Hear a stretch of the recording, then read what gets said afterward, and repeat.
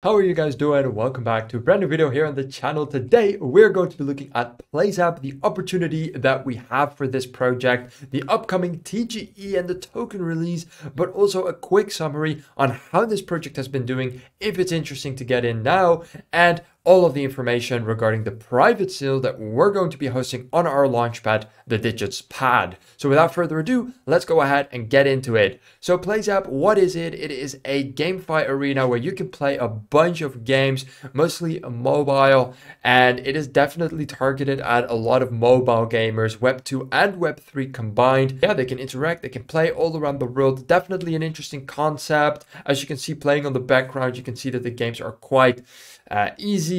It also shows that it's not necessarily highly competitive. It's mostly focused on casual gamers. But if you're like me, you don't care too much about the actual games. You care more about the token. So let's go ahead and talk about the opportunity, the token, and the company and the team behind it. So the PZP token is set to launch the 15th of March in 2023. If you do own a founding agent or an agent, you can participate in the private sale on our launchpad. Links in the description below as always. So as we can read right here, the PZP is a utility token used to power every functionality of our ecosystem. You can earn, you can trade, and you can use PZP to participate in tournaments. Now, what is interesting about this token is, of course, that there is already a lot of utility behind it because the company and the game are already established. They already have a huge player base with a lot of people playing the games consistently every single day. We already have a brand that has been working on this project for well over a year now during the bear market. So we can definitely see that this is not some rug pull. We can tell that there is a dedicated team behind this. There's already a player base, and now there's going to be a token release. So the risk factor isn't that high because we already know that the team knows what they're doing. We already know that this project has a consistent player base. So it definitely seems like at least an interesting opportunity. To show you guys, here are the tokenomics. Now, this is where my only concern comes into play. Overall, I'm still very, very positive, but this is a review at the end of the day, so we are going to keep it real. As you can see over here, the seed round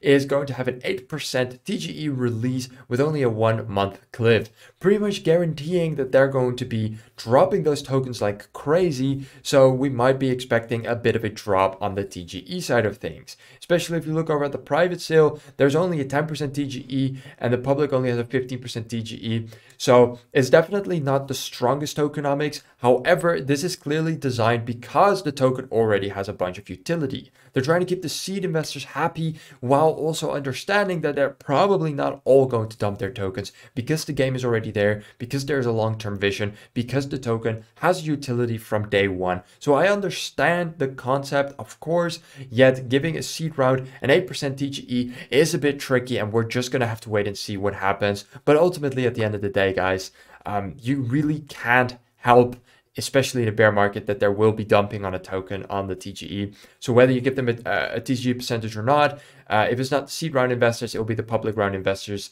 as people will dump the tokens. So if you want to get into playzap, you either want to go in it for the long term, or you want to hope that the TGE does do well, but it is questionable considering the tokenomics. Not financial advice, so you guys just make your own decisions on that. I'm just saying how it is. Now, as for the team, they're taking a 22% cut, which is above average. Overall, it's nothing too crazy because they do also include the advisors in it. So it's not just the team members, it's also the advisors, making 22% quite good. The public sale being quite large compared to other projects, close to 5%.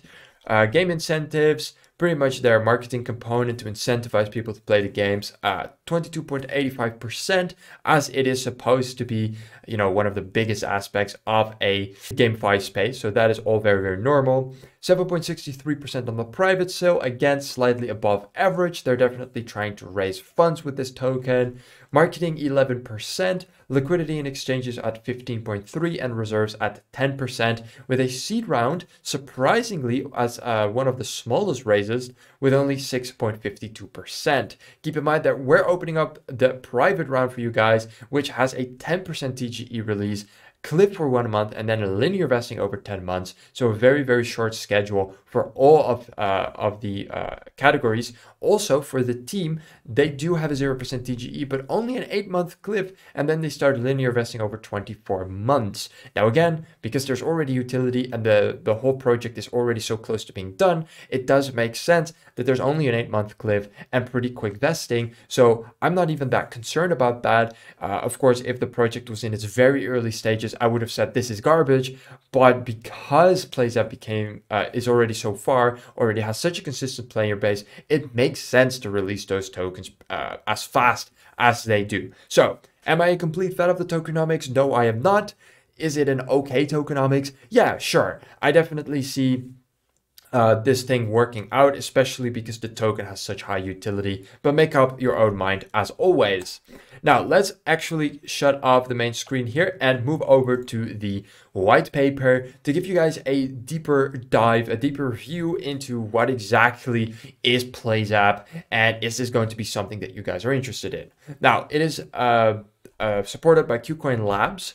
So that means it's also going to be listed on KuCoin and stuff like that, or at least I'm pretty sure. Don't quote me on that actually, but I assume if you get incubated by KuCoin, you also get listed there. So there's a bunch of stuff here that we really want to check out. The first one, of course, being the team. So we have here a list of everybody. The team is doxed, so they have LinkedIn's, right? You can check it right here. This is the CEO, and over here we have the COO. And then let's also have a quick look at the business lead. And then we have a bunch of other people here, all of them doxed. So that is, of course, a big positive there. Let's move over here and see let's see, this is the business. Let's actually move to the what is it, CEO, right? Yeah, CEO. So he's based in Barcelona, Abhishek Buchavani, if I pronounce that correctly. As you can see here, he had a bunch of experience, quite a bit of experience here in the mobile industry, working for VP Games and being the founder of Piper Play, senior manager at Miniclip, publishing division at Managed Large Portfolio Games. So definitely a gaming portfolio stretching back to at least 2014. Oh no, all the way to 2012 as product head of the mobile games here at Apostec. Product manager, game studio. Wow, so this is definitely some elite experience here. I think 2010 is when he started getting into gaming in particular. That's not entirely true though. Here at Gameloft already 2006 in India. So definitely well over a decade of experience in the gaming industry. I don't necessarily see any prior experience in the Web3 space, but considering that playzap was started in June of 2021, that of course the bull run, last bull run, he's already been working on this project for a year and 9 months. In that time, of course, huge Web3 experience could have been obtained. So at this stage, we would argue that he has close to 2 years of Web3 experience at least, with well over a decade of experience in mobile gaming. So we're definitely looking at a team that knows what they're doing. Here we have the CCO Tasada. I'm trying, okay guys, I'm trying. He worked for 3 years and 7 months at playzap, which doesn't make a lot of sense, because if the CEO only works there for 1.5 years, how does he work here for 3 years and 7 months? So I'm not quite sure how that worked out.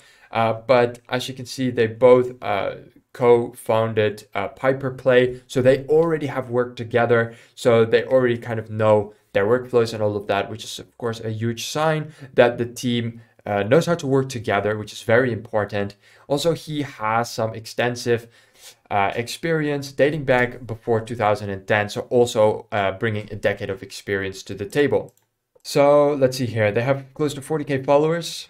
It's a pinned tweet, so they post very regularly. This was today, this was yesterday.